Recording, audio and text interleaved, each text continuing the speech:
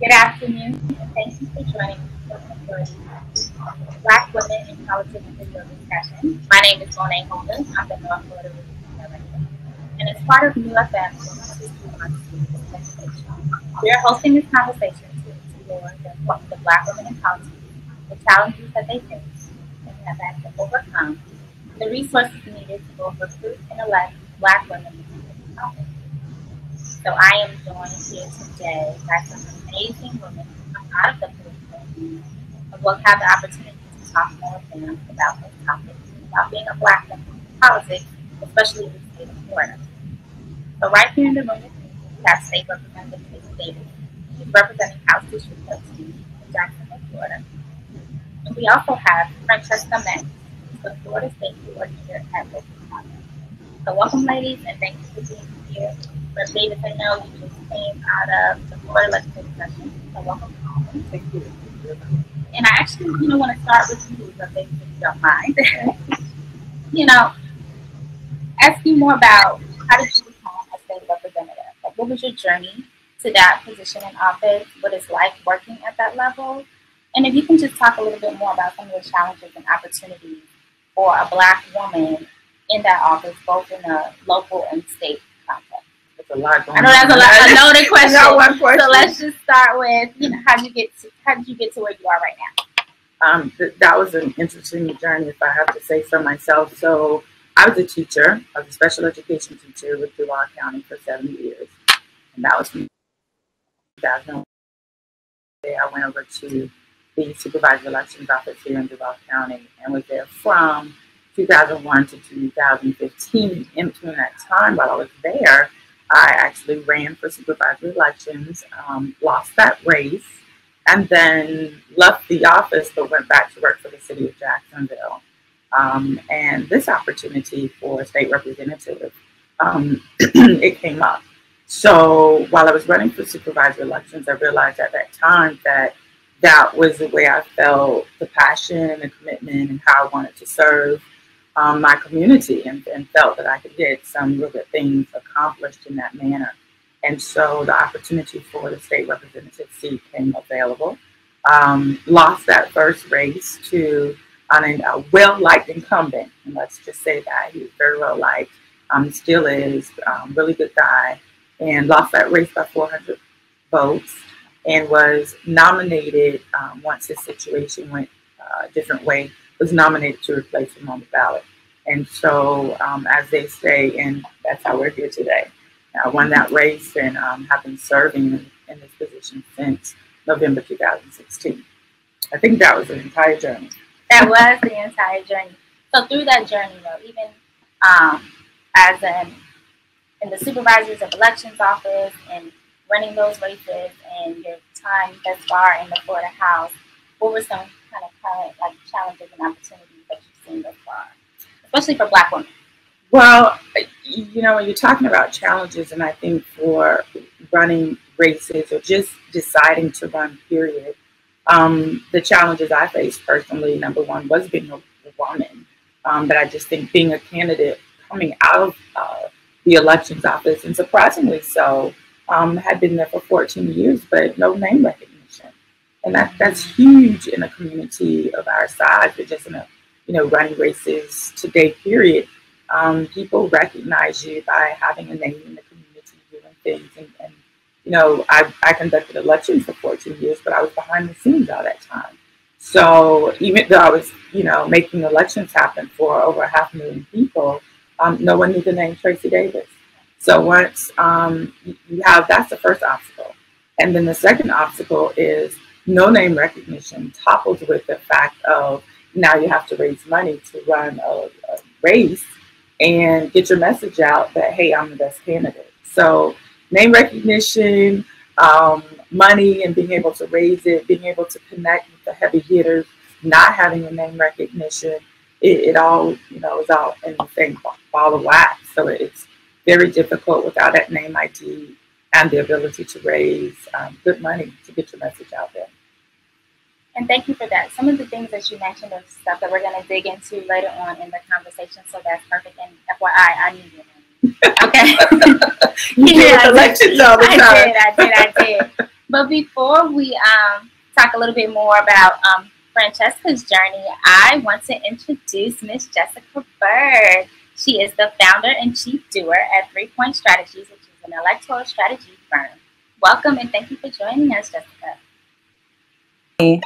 Thank you for having me. This is awesome. And happy Women's History Month to all of you, trailblazers. And so do you want me to do a quick intro? I would say yes, perfect. I was going to say, while we have you speaking now, if you could talk to us a little bit more about yourself and the work that you do and kind of discuss your story, like how you got to building out strategies for electoral politics. Awesome. Well, I love Florida New Majority, so thank you for all the work that you all are doing. My name is Jessica Bird, to everyone out there. I'm originally from Columbus, Ohio. My dad was actually born and raised in Jacksonville, Florida, so I still have family in Florida who I love very deeply, and some of them might be on this call. I became addicted to elections when I was a kid because my mom was a poll worker.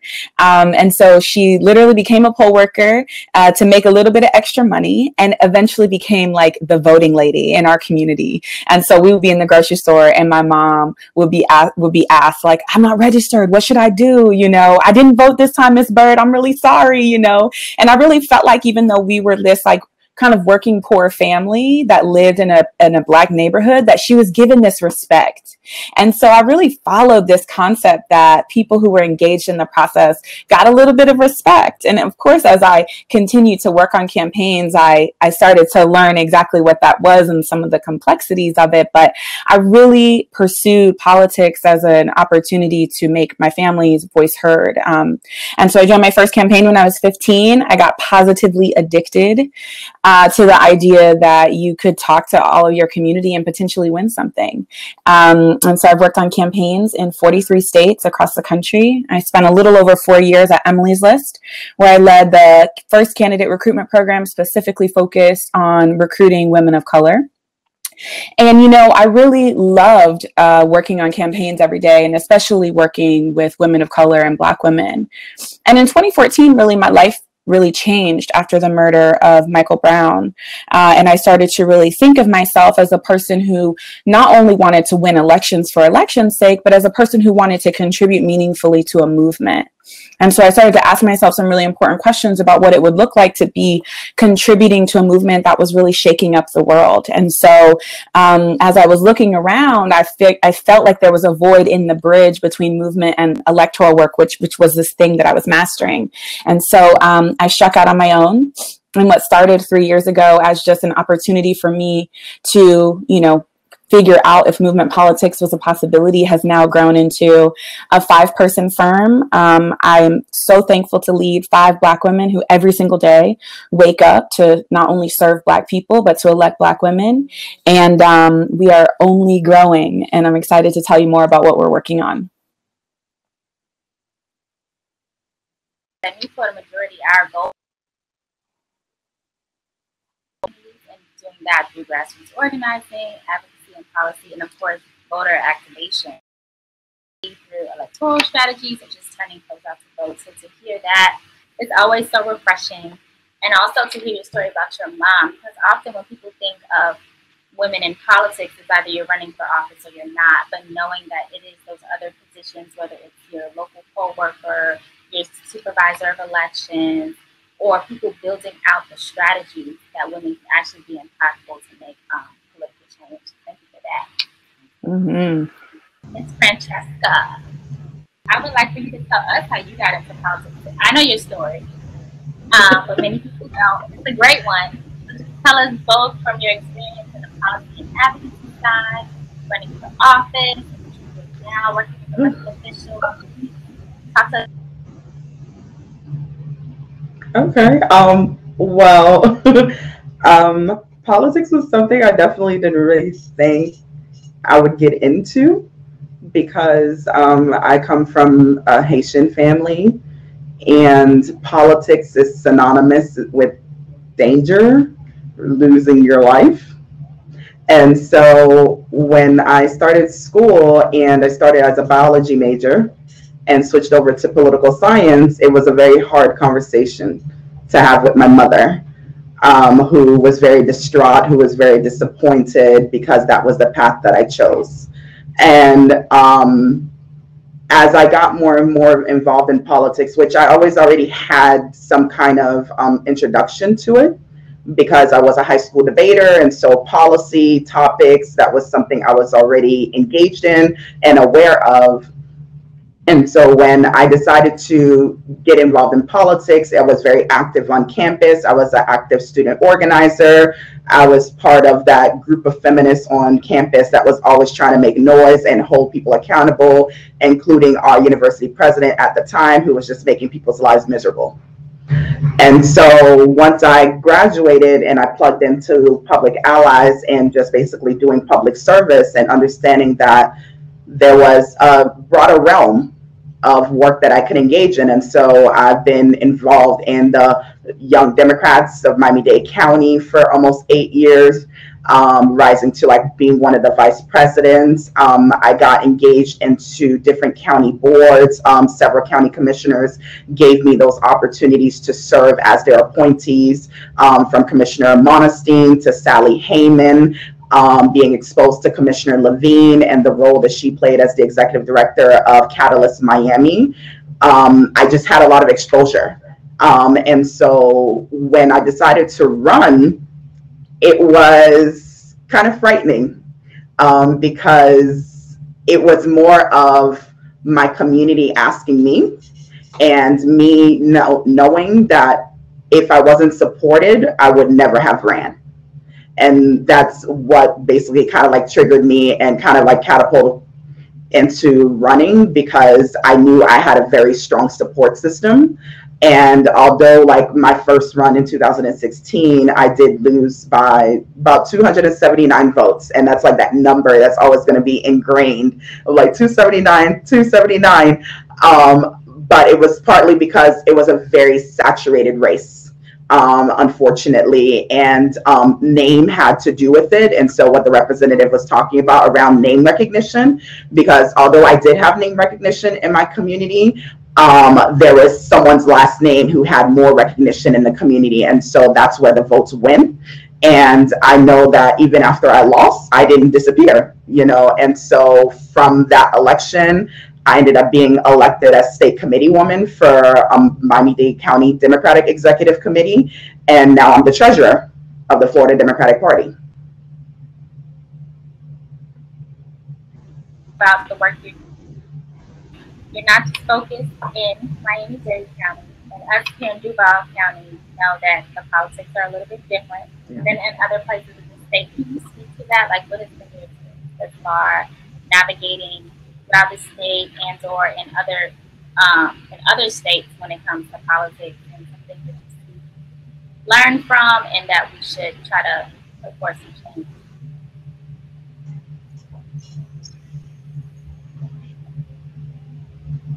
That's very good. Are you still with us? Wow.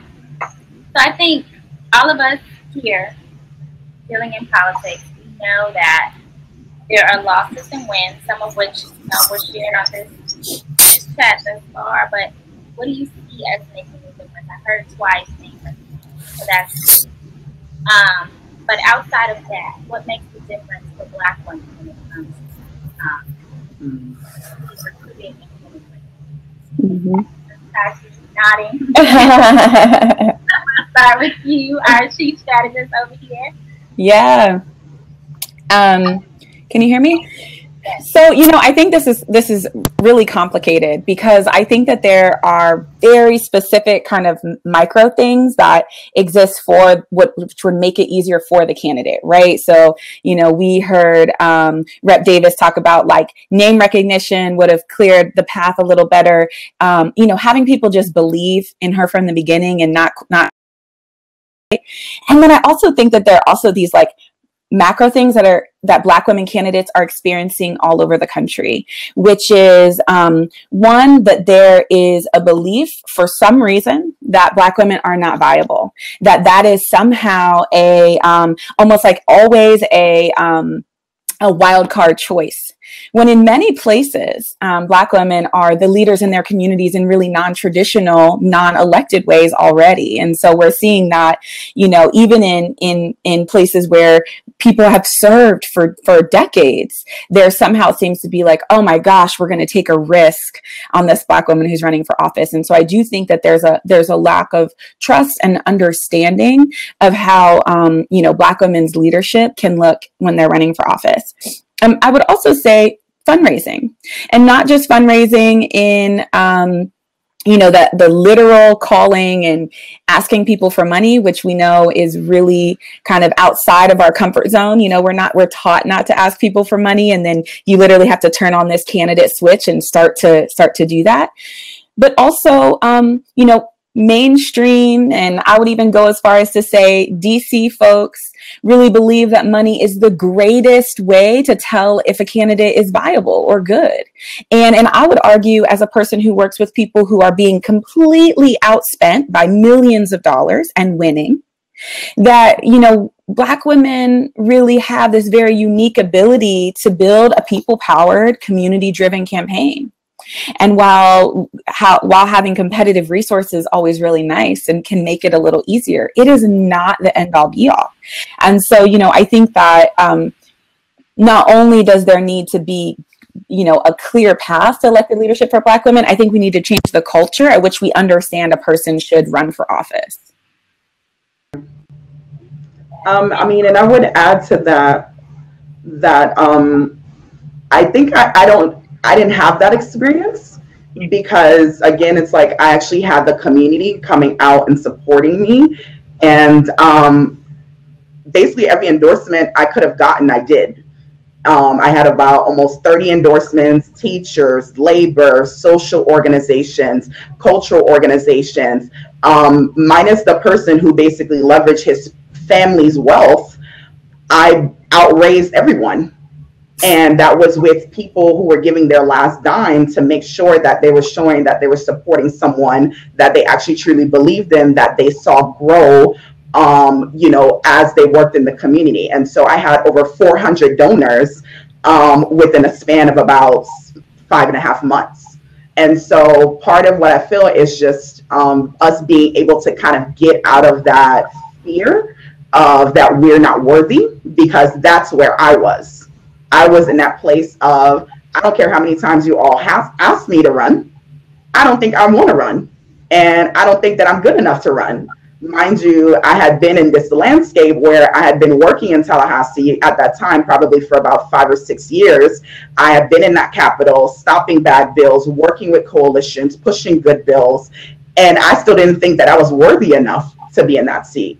And here I had all of this community support swarming around me and saying that we will protect you, we will guard you, we will hold you up. We just need you to believe in your own potential. Mm-hmm.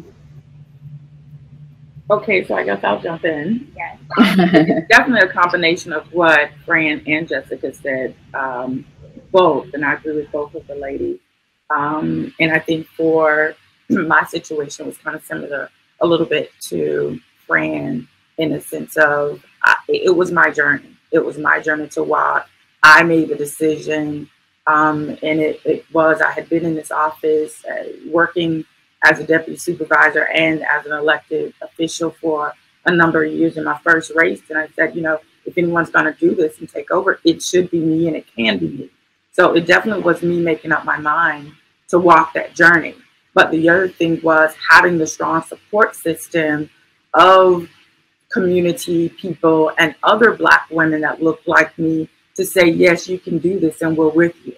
And so it was that strong support system, along with, and I think coming from the elections office, your attraction to the community and the community's attraction to you. Because we get the question all the time from the elections office, well, what can we do to make voters come out?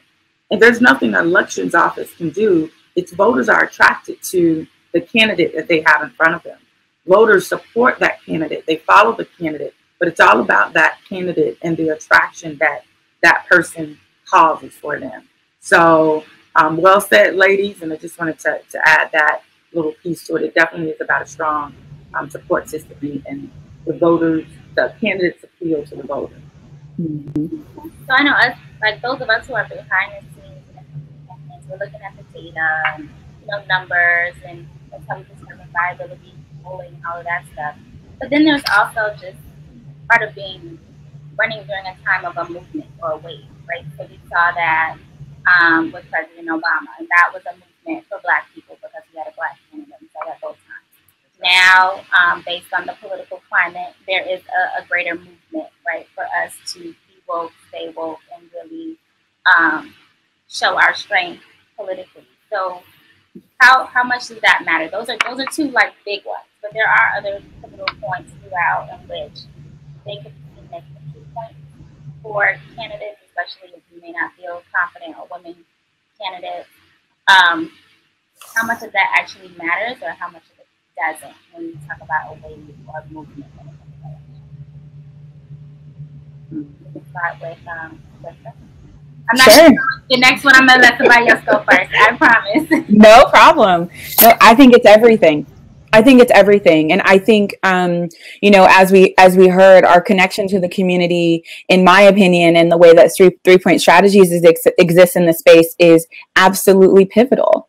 What we're experiencing right now is that people are ready to go to the ballot box and to make a statement about the current state of affairs, not just in our states, but nationally, and, are ready to engage in a way that demonstrates that they want to protect their communities, and they want to fight back, and they want to resist a growing political climate that feels ugly and full of scandals, and also full of harmful legislation. And so, we are seeing people able to win across the country in ways that we have not seen in many, many years. And so what I would say to that, though, is not only should we engage in this election in the belief that anything is possible, we can win in ways that we don't even realize because of the energy of the people and because people's drive to fight back. But once we do elect the people that we voted for, and once we do feel like at least we're making progress back to the place, where we feel like those people love our communities and want to fight for us, we can't let up. Our job as people, our job as movement is to not only hold folks accountable, but to continue dreaming, saying, I don't just want to exist in this election to be in opposition to someone. I want to build the world and the elected leadership positions that I think actually are transformative. And so to not only use this election as a fight back moment, but to also use it as the foundation for what we're trying to build. And, when I'm dreaming with Black women candidates, I'm often like, if we weren't even in this climate, what would you have done? Because so much of what we can do is possible. Yeah. And I would add on to that so my job, and I'm always very honored to be in this position because I'm the Florida State Coordinator for Local Progress. And so this is a national network of local elected officials, progressive local elected officials who are trying to make impact in their community. And so partly around what Jessica just said is like, let's not just look at the election. Let's just not look at the victory, but what does that look like after? What is the support that we are providing to our community? Because that's sometimes where people feel that we dropped the ball with Obama. We feel that we elected him. We wanted him to be our savior, the end all be all, but our communities weren't present to hold him accountable. And so what does that look like when we worked very hard to elect people and then kind of leave them in the wind once they're elected?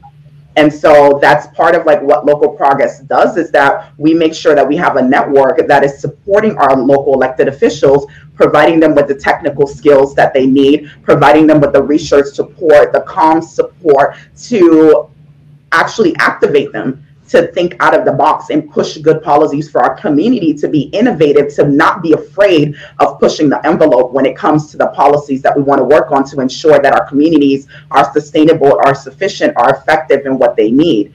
And so with Black women, we are, again, always expected to carry the communities on our backs.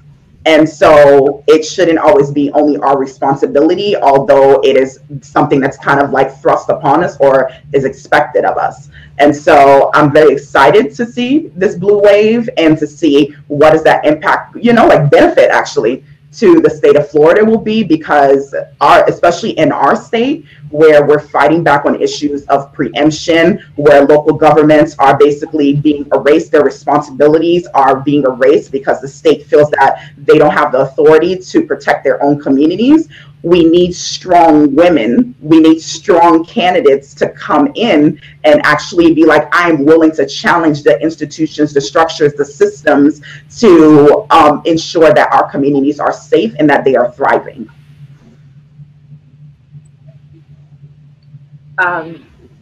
Well said again, ladies. There's not too much a elected person can say behind that. But I will add, when Fran said that as Black women elected, we have to feel like, or we do feel like, we are carrying the weight of the community on our shoulders. She's absolutely right. So Jessica mentioned holding our elected accountable, and that's exactly right too. And the combination is making sure, once you all have done the grassroots and the strategies to get us elected as women of color, that we are held accountable. But we're held accountable in the sense to our communities, and we're held accountable in the sense of it is now our responsibility to ensure and help you continue the election of more African American women. That is our responsibility. So with everything, we have to know that being elected, some of that responsibility is what we are to do for the community, and that is to uplift and empower, but it's also our responsibility to continue what you have started with us. Continue to elect more Black women. And can I jump back in? Yes. Yeah, I mean, I love this because I often think, when I was purely like in a big Democratic PAC and was doing electoral politics, I often felt guilty. Like for some reason that took away from my ability to be like an activist that people respected. And as I've moved really comfortably into a space where I can exist in both equally, is I really think that we think that folks who move into a chamber or who get elected, all of a sudden, all of their values go away. And I think that we should get to a place where we're all on assignment in our lives, all of us. And when I was in that big PAC, I was on assignment for my family, for my community. And I was there to learn and to understand and to grow my skills. And then to be able to really live in radical ways based on some of the things that I was learning. And so many of the women that we've worked with, when they get elected, they're then on assignment and they don't take off their activist hat. They're activists elected leaders. And so I oftentimes think that we should complicate, right, our ability that somehow they leave something at the door. I don't think that that's necessarily true. And I think as activists, we can do, even more to be like, that's my person. And when you do something tough in that chamber, when you take a risk, you're going to return to us. Because you've been on assignment and we love you and we got you. It's oftentimes that people lack courage in elected leadership because they're not returning to people. And so, I always as we're building movement and we're working in electoral politics, to be like, they can return to us. Like when they make bold decisions, we got their back. So that was actually, Jessica actually answered my next question I was going to ask. I feel a lot of sense of deep passion for community from all of you, and wondering how, and this could be specifically for Representative Davis, how that creates challenges being in elected office, because you haven't taken off your activist hat, I can say that. You recognize the responsibility not just to your district, but to Florida. But how does that present a challenge when you're trying to get things done, when you're trying to still wear your legislative hat? I don't know if you look at it as challenges. I think everything we do to a certain point would create obstacles for us. But I think once you're elected, you are supported by your community, the fight never stops for them. You know the platform that you were elected on. You fight for that platform, but once you begin to fight for a platform, it doesn't stop at your community. It stops throughout the state, throughout the country. So I don't really kind of deal with it or look at it as an obstacle or a challenge. It's just a fight ahead. I have children, and I know before I was elected, I had thoughts of how I wanted this community in this state, in this world, to treat my children and others' children and the children of this state and country. And so I fight for them. I fight for our elderly. I fight for to wrong whatever I see is right. So not to be having a political speech here, but the fight is just the fight. And whatever it is, I was elected to stand up and be the voice. So it's just a continuance every day. So we went through the hard stuff. That's easy questions for you. What do women, especially Black women who want to run for office, what are things that they should consider in knowing or deciding if they're worthy, if it's the right time? Just step one in making that decision. And then the same for women who may not want to hold elected office, but do want to be involved in political campaign work. What are some of the things that they should be thinking about or checking off on their list?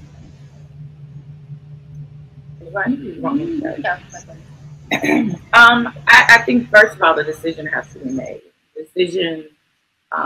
The confident, assured decision that this is the journey you want to take, because it truly is a journey. And I mean, we talked about a lot of things, but it's a different kind of journey as a woman. Running for office, we have family, we're usually the providers of our family. When we have children, we usually are the primary caretaker for our children. So as a woman, you think of a lot of different things. And then as a woman of color, it's, two-person income household, one person, how are we going to do this if the money is different? I like to joke with people when they look at some of the elected offices, you have to really know how much we get paid. Yes.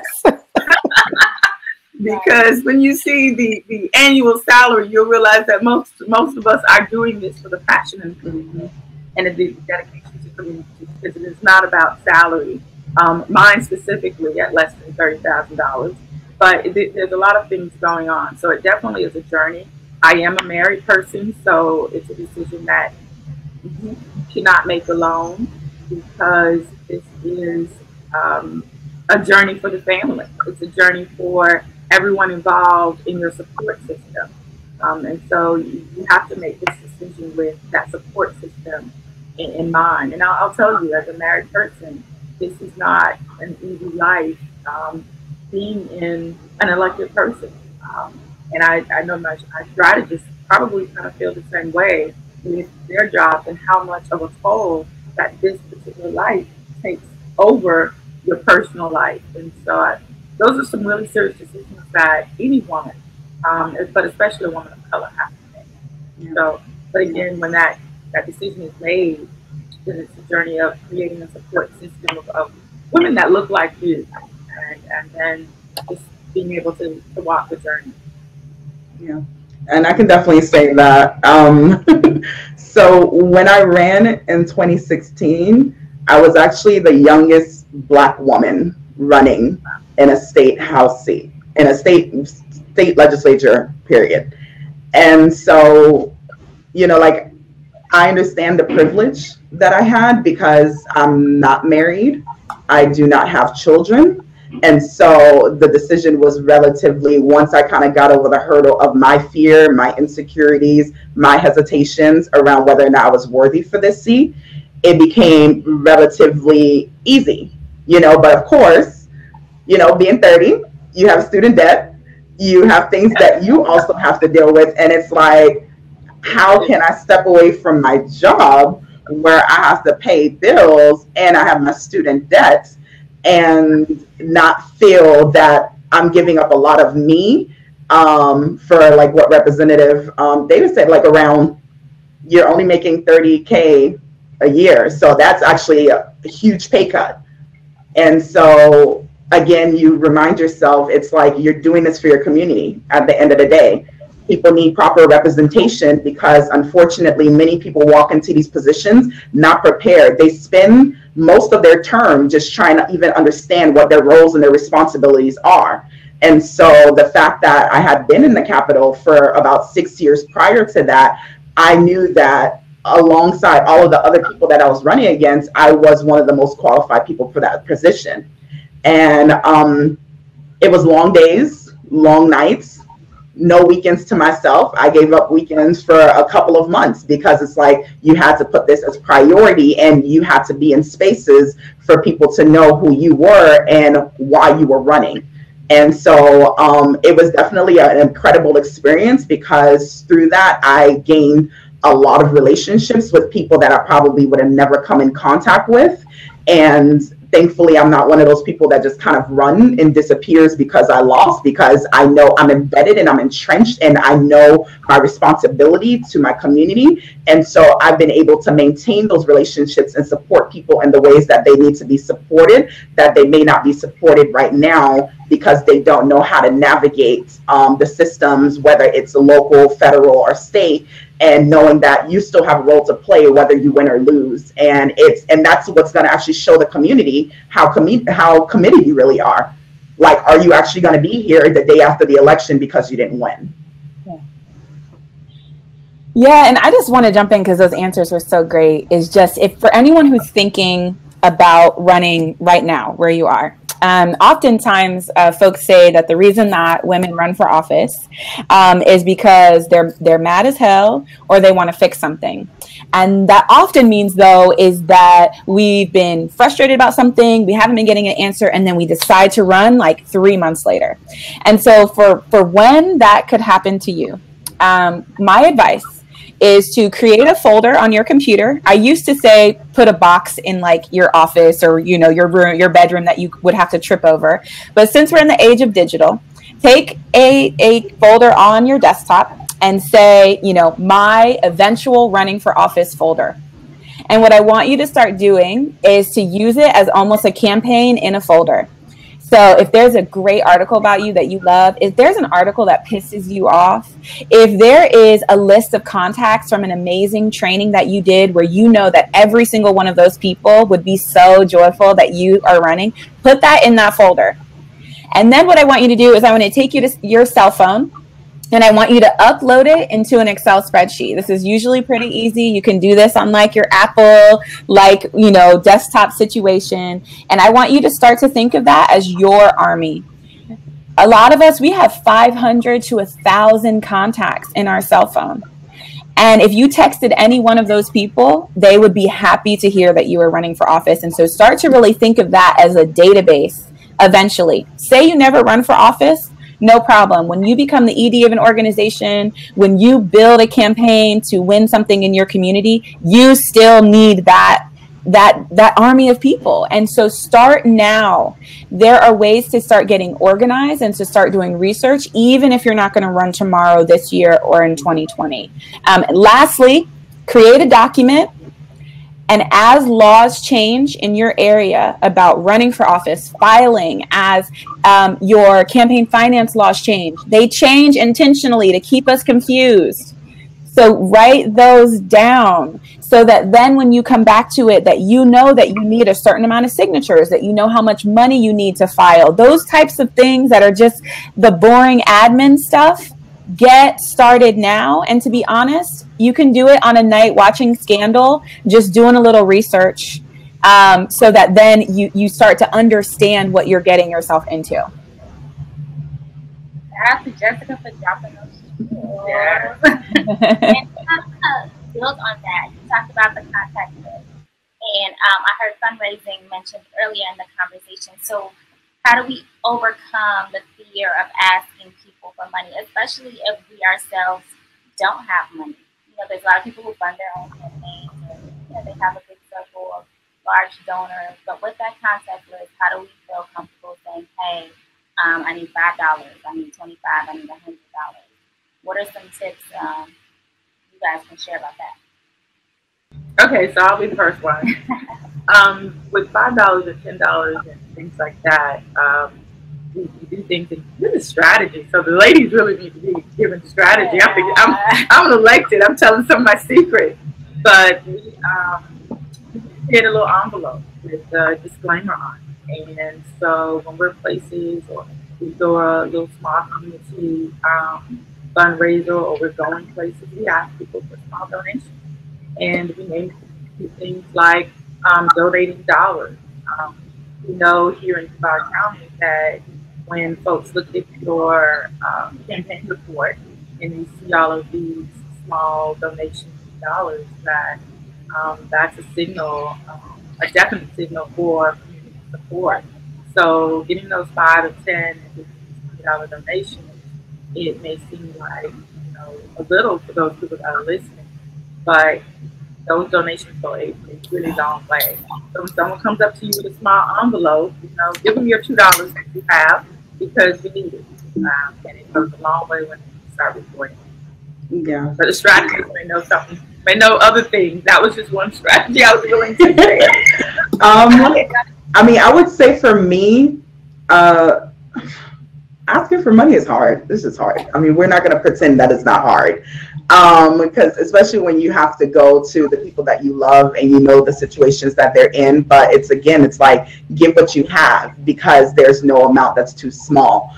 And so when I was running the firm that I was working with, I actually was forced, and almost about 2 or 3 times a week, I had to come into the office. I had to sit down with someone and who was literally just there staring at me as I made these phone calls to get out of my comfort, to get out of my fear of like, I can't ask for money. And it was like, here's the list of people you're going to call today. You're going to make a request of them. We're going to keep track of all these call notes. And I'm just going to be here just watching you. Right. And, being here available for any questions. So it's like having a buddy that can be there encouraging you when you're asking for, for fundraising and for money for your campaign can actually be really helpful because it's like you're not there alone and they're not the ones making the phone calls. It's you. It's just they're there kind of for like moral support. Yeah. So Fran, I'm usually that person literally at the door like, hello, sorry, what are you doing? And so one thing is it is hard. It is actually does not feel like a natural thing for many of us to do. We're the doers, we're the helpers. So asking someone to help us doesn't always feel good. This is actually going to take a psychological change in your mindset. They're not helping you. You are facilitating an opportunity for them to transform their community. And who wouldn't want that opportunity? And we make oftentimes, and this is a Black girl thing for all my Black women, we make a lot of assumptions about other people's stuff because we're the lovers and we're the community builders. And so we're like, Miss Betty, she told me she's excited about me running, but I don't want, I know she just put her grandbaby through college. Miss Betty wants a new mayor. Miss Betty wants a new school board member because she just put her child through college and she knows everything about what's going on in the community and the school system. And so you just made an assumption about something that could potentially change Miss Betty's life. And I've never worked with anyone from governor, U.S. senator to town council person who has not done this and said, I can't call my brother, he just put the girls through cheerleading. Like, you got to call your brother. Your brother wants his sister to be a city council person. Are you kidding? And so what we got to do is to start to see ourselves as still a community person whose community has been waiting for you. And that means that $10 that they might put aside for you, and shoot, one of my first campaigns I worked on was one of my best friends named Latasha Mays. She would not ask her mother for money. And her mother was a retired military person. And she just was making all these assumptions. 3 days before the election day, her mom sends us $1,000 check. Latasha's crying. She cannot believe it. She's like, I don't even know where this could have come from. It's your mama. Your mama has been figuring out. And now, to be honest, and what I had to be was the tough guy to say, and we could have used that $1,000 6 months ago. And now we have it 3 days before the election, mama, because you weren't facilitating, giving her the process to really engage. And so, we really are going to have to start to change our mindset about this, get over the trauma of the way money has affected our lives in the past, get over the way that it makes you feel. And I don't mean to belittle it. Those are real things. I feel them too as a business owner. But imagine when you win. Imagine when you win and they get to feel like they invested in a part of their community. And so don't take that from people. Your army, this contact list that you're going to create, they truly want to be helpful and to be supportive. And you got to do it. I'll just add, I like the way you I think Jessica said it. I'm the Black girl that's a little different. So you're right, ladies. It's very hard. But for me, the hard part is not the front end with asking. The hard part is the follow-up for me. And I think Fran said she had a buddy that would make her that would sit in front of her. And Jessica said she was that buddy. It's a follow-up for me. So I'll make the call. I'll ask for the money. No problem, no matter who it is, it's the follow-up. If someone says, you know what, I don't have it right now, but give me a week or two and call me back, that callback is where I go wrong, or I have to have someone say, you need to call back. The other side of that is, or the other thing I'll add is, you don't have to be the person to raise all the money either. Yeah, there's a lot of little strategies that I've used, and it's inviting people in. Family and friends are the best people to start with, but give them an assignment. I think it was mentioned by one of the ladies earlier. We all have an assignment, and if you bring people in to help you and even help you with the small dollars of raising money, it's giving them an assignment as well. You have a lot of things going on there. They're buying in. You have even more support, and they're showing the belief in you and their commitment to you for winning this race, and how much they want to be a part of this win as well. So I just wanted to add those two. Yeah, because I would also say that's what actually helped me in this. Is like, I was like, my mom is retired. How am I gonna ask her? And she was like, I'm on assignment. I'm going to your uncle, to your cousin, to your sister. We're gonna all send you checks. And, within the next 2 weeks, you will be getting checks, and I'm going to go back to them again, and we're going to get more checks. And this is my mom, who's just retired. She's just supposed to be chilling. These are her days. And she's like, no, we're going to get the money. And I'm in Kansas City, and we're just going to go around to the entire Haitian community in Kansas City, and we're going to fundraise for you. And my girlfriends did the same thing here in Miami. We had Young Black Professional Days. We had Black Women Days. We had Social Justice Movement Days for people who are in the social justice community here. And so that goes to what you were saying, Representative, is that it's not just your responsibility to raise the money, but that your network actually helps you. And it's almost kind of like that 6 degrees of separation, because then they tap into their network, people who may not even know you directly, but because they trust this friend and they trust their opinion, they actually are willing to help you. And that's how I got a lot of the support that I got. So I want to pivot into some questions from our viewers. The first one that came in is, how can women demand more from the Democratic Party? Who wants to take that one? I'll let one of the strategists jump in with that one.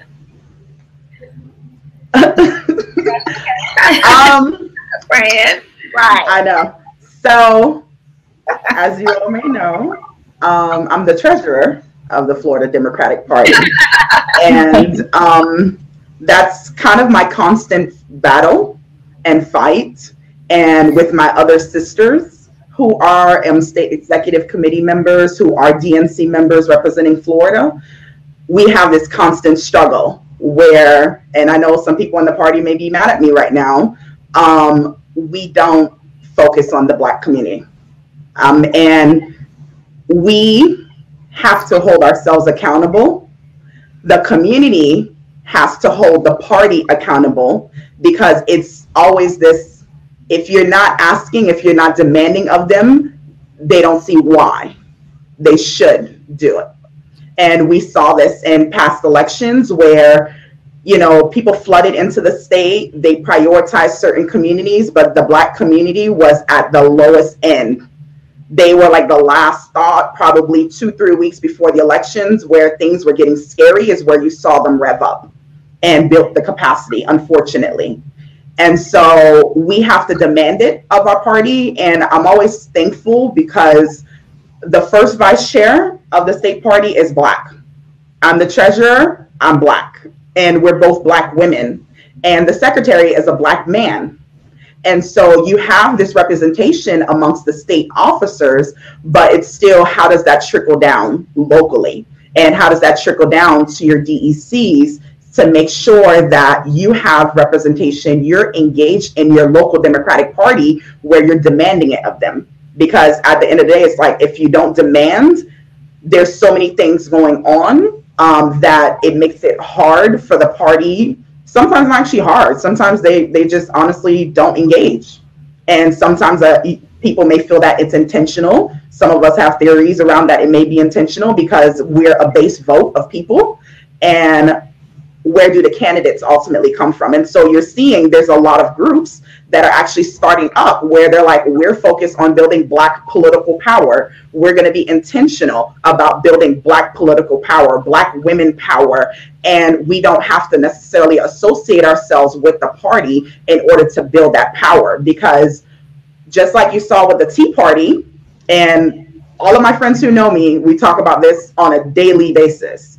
The Tea Party forced the right to be even more conservative to the fact that we have the mess that we have right now with the Republican Party, because you had people who were conservative, but then you had the completely extra conservative. And so what is the wave that we're creating within the Democratic Party, where we're creating a left of the left and where they will have no choice but to follow us? So everything doesn't have to happen within the party, but it's about what are the things that we're creating on the outside? What is the power? What is the groundswell that's being created to actually force the party to understand the importance of Black women, the role that we play in the party? Because Alabama showed it, Virginia showed it, but are they listening to the voters that show that we turned out for you and we are actually the reason why they're calling it a blue wave? You don't see that. And so it's like, what are the levels that you're creating where, yes, we are agitating within the party, but there's also this outside agitation that's going to force them to have to move and understand the value of Black candidates and Black women candidates that will win and can win. I know that was very long-winded. Great. Does anything to add around that? Yeah, I mean, you know, I think that was, I'm so glad that you exist in the position that you do, you know, and I feel like I'm asked this question a lot, every single day. Toni Morrison gave us a term years ago called the white gaze, how she doesn't write for white people, that she writes for Black people and specifically Black women, and that by eliminating the gaze of that work, that she could actually write and tell the story she wanted to. I call it the Democratic gaze. I am not building something in opposition. I'm not building something that is always in response. And I'm not building something that is reliant on their strategy. I specialize in many ways in primaries. I'm always running against another Democrat. In every race I've ever worked on in the last 3 years of 3-point strategies, I've always had the party against the Black woman candidate that I've been running against or running with and working on strategy for. And so I think that it is an institution that I want to be healthy, that I think has a lot of power to get us to the progressive future that Black people deserve and require. I'm not building for them. And I don't actually think that the two-party system is one that is values-based enough and that can do enough to get Black women elected in the ways that we do. And so until I think that we can reimagine what this democracy can look like so that everyone can participate, I think I just am going to continue building with Black women and Black people in a way that they can't deny, and to keep winning, which is all they seem to respond to. So I love the fact that I was able to communicate very early on in my campaign.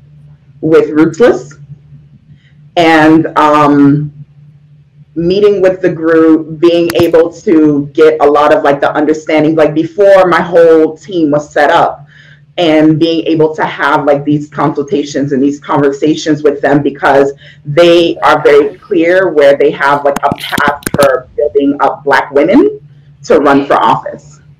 And so, like they have these brunches where they bring all of these women who are at the level that they can run for office to actually think about it. And so one of my first calls was actually to Rootless. And they help kind of guide me through that process of kind of like all of the things that Jessica has been laying out around. These are the things that you need to think about. These are the lists that you need to pull together. Have you pulled your phone list? Have you figured out, like with the Excel sheet and putting next to people's names, what is the highest amount that you feel that you can request of them, because you don't want to start with your bottom line. You actually want to start with the highest amount and then probably negotiate down to what you can get them at. And so they were very critical to my race. And there were definitely a lot of other women's organizations that I did speak to, but Rootless was definitely like a cornerstone support for my campaign.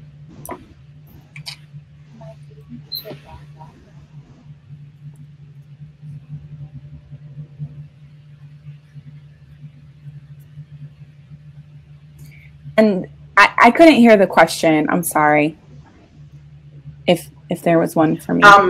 The question was around like the different women's organizations that are out there that help women politically. And so I kind of mentioned, in Florida, we have, similar to Emily's List, we have Rootless, and that's one of the groups that helps women in our state. Yeah. Awesome.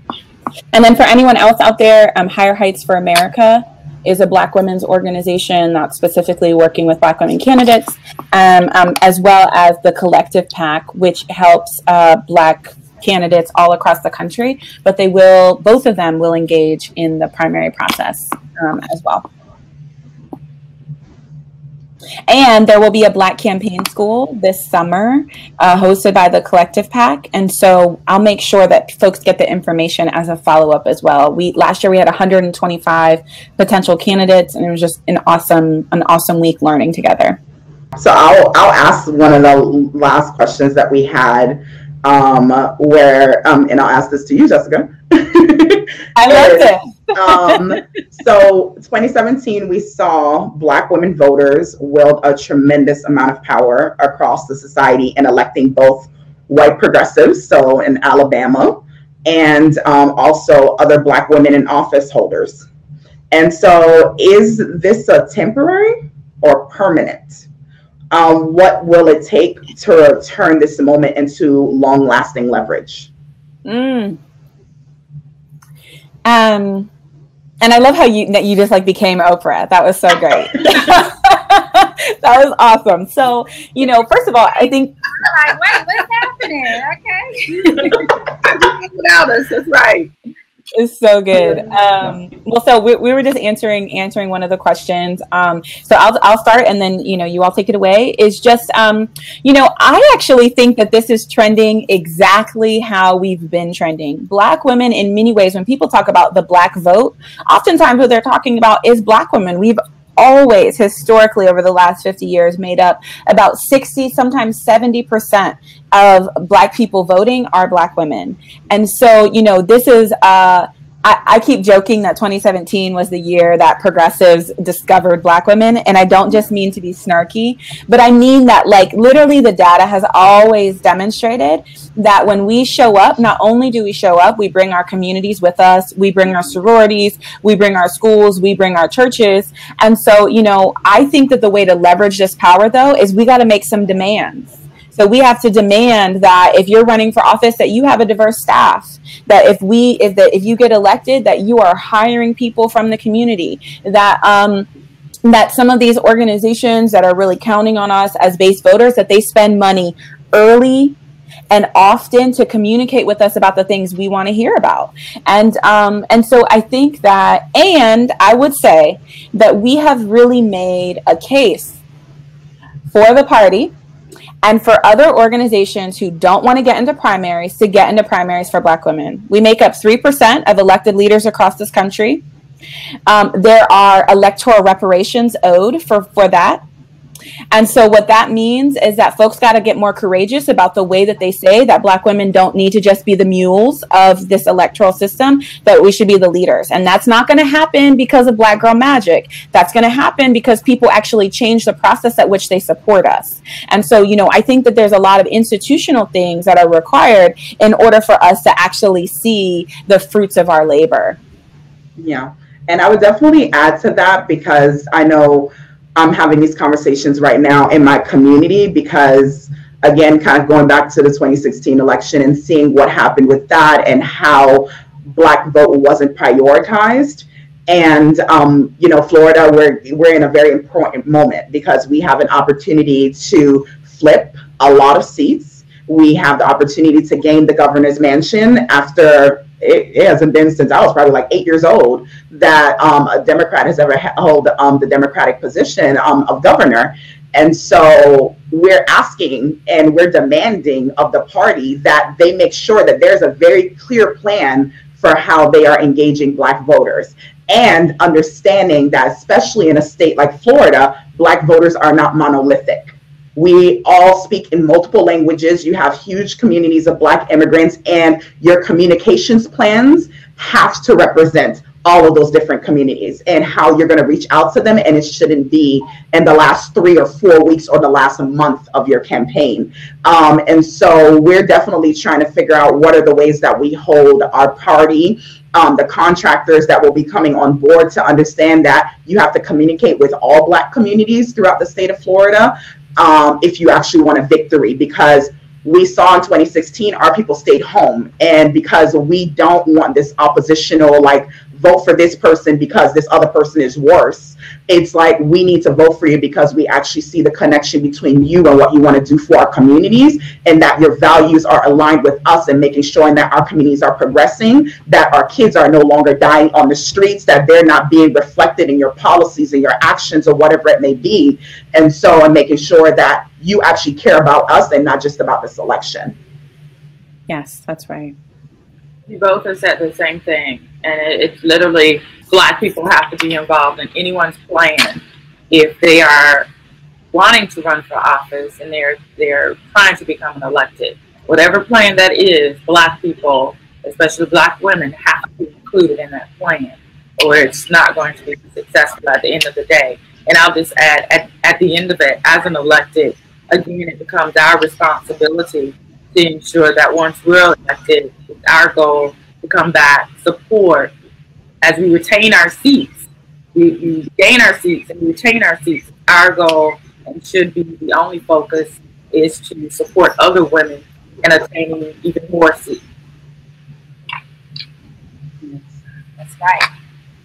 Thank you for that, ladies. And I will say that the information is priceless. Thank you to our viewers, both through Podcast as well as on Facebook. We will have this available on New Florida Majority's Facebook page as well as our website for those who may have missed it and want to review or take some notes from some of the stuff that was said. We also have some links from some of our partners and friends that could be helpful for those who are interested in running for office, having more questions.